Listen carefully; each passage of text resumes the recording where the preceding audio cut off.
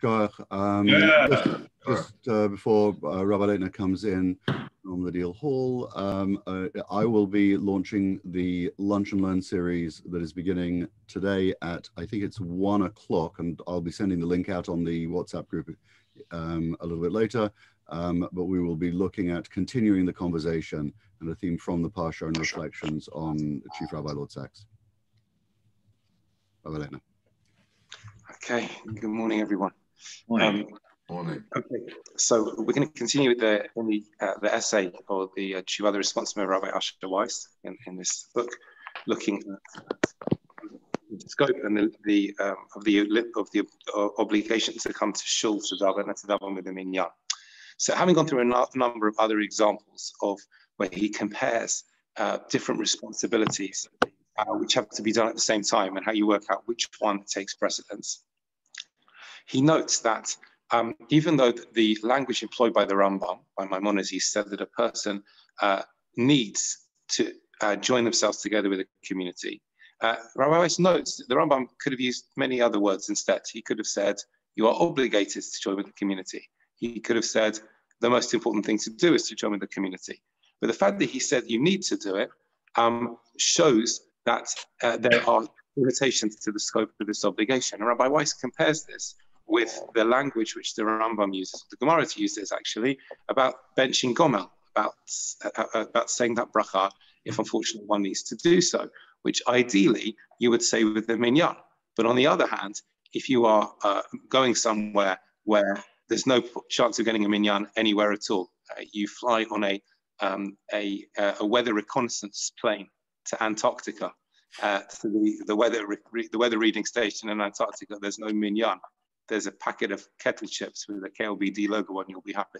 Okay, then there's no minyan. So what do you do in such a case? Well, you can still say Birkat HaGomel, even without a minyan in those circumstances. So therefore, Rabbi Weiss, quoting from the Torah and other medieval sources, says that needing to be with a minyan, by extension in a shul, is something which is lechatchila. It's something which, if you can do it, of course you should, but it shouldn't stop you praying. And it might even be that there are other priorities which mean that you shouldn't do it because there are other things that need to be done at that particular time.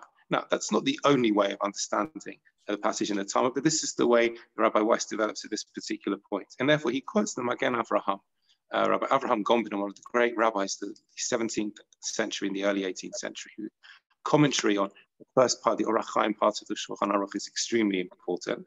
He says that when a person is taken up with their work or other essential things they need to do, then they are exempt from going to daven with the community.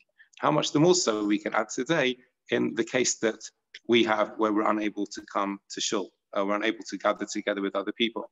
And he says that, as to others after him, particularly when people are going to work, which is a mitzvah to work and to earn a living, that pushes away tefillah b'tzibur. That means there is no overriding obligation to have communal prayer together as a tzibur.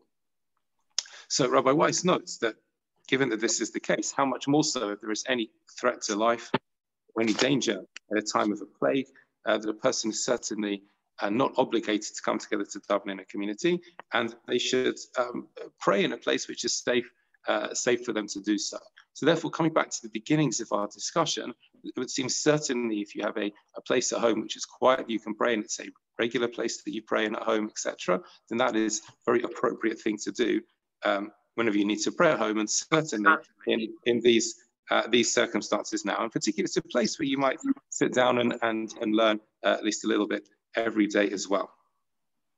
And Rabbi Weiss notes that it's important, given this, that a person should try and make sure that they get as many of the benefits of davening in a community, even when they're davening by themselves. It's not always easy to do that.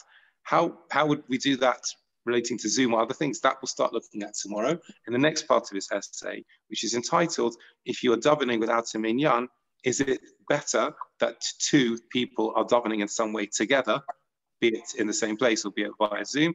How does that help in this particular circumstance? So that's all being well is what we'll pick up with tomorrow. Have a great day. Go off, Rabbi Laitner.